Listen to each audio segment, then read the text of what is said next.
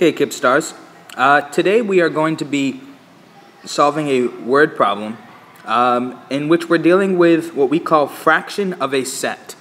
So a set is going to be the whole, and a fraction, of course, is going to be a part of that whole. So when we read these word problems, again, we're figuring out who and what's involved, and then we're figuring out how to model that. So when we think of this word problem, let's think about the entire idea about the word problem as opposed to just like a keyword here or there. All right, so let's read it. Sean has 63 classical songs on his MP3 player. So I know that there are 63 classical songs on something. That's 7/8 of his entire collection. What is 7/8 of his entire collection? The 63 songs. So 63 songs is 7/8 of an entire collection. Okay. How many songs does Sean have altogether? This problem is about Sean's songs. Okay? So let's write down Sean's songs.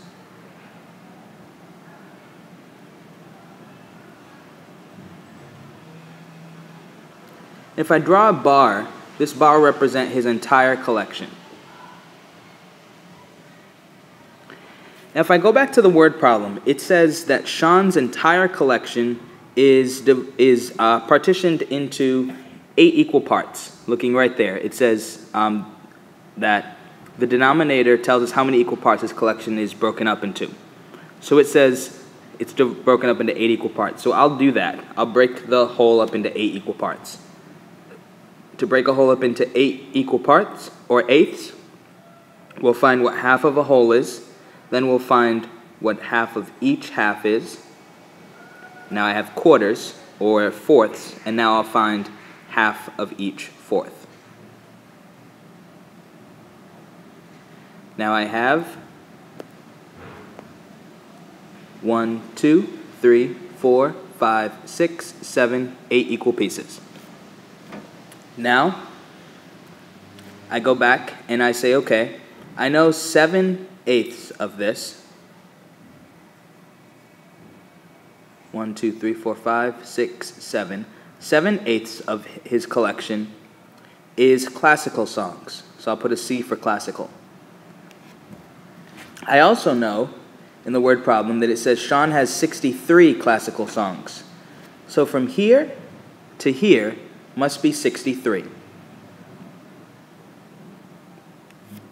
And if I look at this, I know that it is 63. 7 of the 8 equal parts is equal to 63. It says, how many songs does Sean have altogether?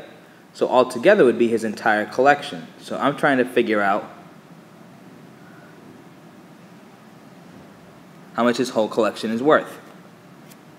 If I model this, and I take a look and think of the idea behind it, what I'm basically saying is 63 has been divided into 1, 2, 3, 4, 5, 6, 7 equal units. So I know that 7 units gives me 63. So I'll write 7 units give me 63. I want to find out what just one of those units is worth. To do that, I'll write 1 unit gives me. Now, what am I doing to get from 7 to 1 using either multiplication or division? I am using division. So 7 divided by 7 is 1, and 63 divided by 7, let me write that down. 63 divided by 7 is equal to 9. So I know 1 unit, one of these units right here is 9. So that's 9, that's 9, that's 9, that's 9, that's 9, that's 9, that's 9, and that's 9. The question is trying to ask me, how much are they all together? So I don't want to figure out what 1 unit is. I want to figure out what 1, 2, 3, 4, 5, 6, 7, 8 units is worth, because that's what my question is asking me for. So 8 units give me, what am I doing to get from 1 to 8 using multiplication? I'm multiplying by 8, so I'll multiply 9 times 8 as well. And what do I get? 72. This must be 72 units. Sorry, 72. So to answer the question, how many songs does Sean have altogether? Sean has 72 units, 72 songs, sorry, altogether.